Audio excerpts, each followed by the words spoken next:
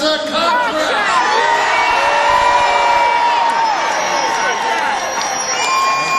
Negotiated in good faith, agreed to in good faith, and it will be fulfilled in good faith.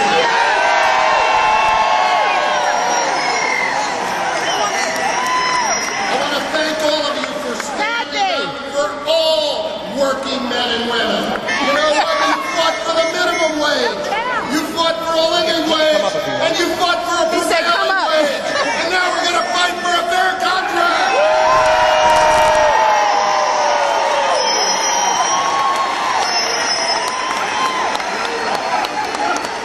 You were right when you did all of that. And you're right today to stand up for what you believe in.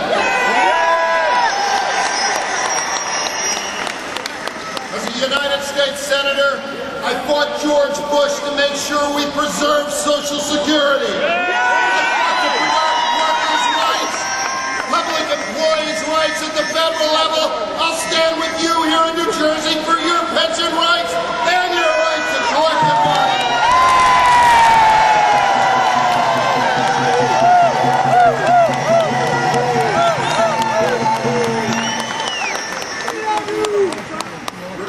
With dignity and making sure that you know and have a fair shake in the workplace is what collective bargaining is about.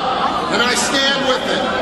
I want to tell you again, I believe in collective bargaining.